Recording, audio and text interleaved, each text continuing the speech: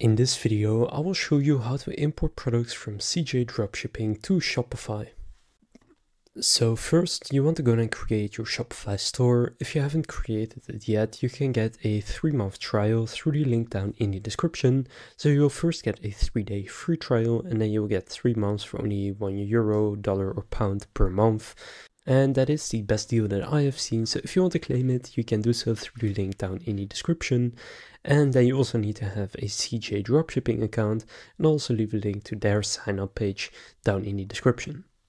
After doing that, have a tab open where you're signed into Shopify and CJ Dropshipping, and then on CJ Dropshipping in the left menu, scroll down, go to Authorization and click on Shopify. Now I already have my store connected, but if you haven't done so yet, then from here you want to go and click Create Your Store right now. And then it will redirect you to Shopify.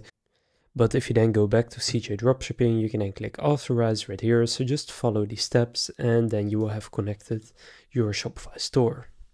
Now after doing that, in order to import products, just go to whatever product you want to import. So just find a random product right here. For example, this wireless charging stand. Now, if I want to import this, then all you need to do is just scroll down a little bit right here and go to list. And now edit the listing, so add a new title and basically going to set all of the details as well as variant pricing, images, description, etc. And then for store selection, make sure it's set to your Shopify store. And then once you click on listed now, it's now going to be listed directly onto your Shopify store. So just wait for the listing to finish up.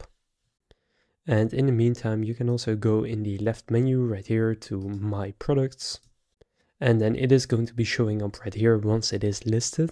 Now you can also go to Shopify, and if you click products right here, then right there it will also show up. So you can see it has been listed now. And I'll just preview it on my store. You can now see that it has been imported along with the images, price, and everything else. And now when I get an order for this product, then it will also go through on CJ Dropshipping under store orders. So that's how to add products from CJ Dropshipping to Shopify.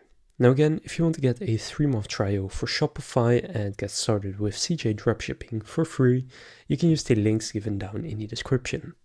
If this video was helpful, please consider leaving a like and subscribing to my channel. With that being said, I will see you in the next video.